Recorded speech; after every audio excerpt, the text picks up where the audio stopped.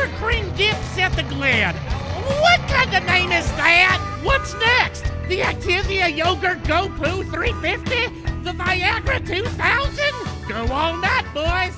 Whatever. It's Watkins Glen, and a welcome sight for road racers Marcos Ambrose and last year's winner Juan Boom Boom Montoya, who totally killed this place.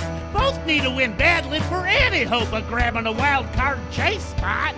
Question is, can they beat Tony Stewart? Smoke's the king of the Glen with 5 wins, and since 2004, he's finished either first or second every year except last. Oh, but this beastly track can get you. So can Tony keep his cool? Will Kurt and Jimmy continue their fender kiss and love affair? Is a dog's mouth really cleaner than a human's? Stay tuned. It's Watkins Glen.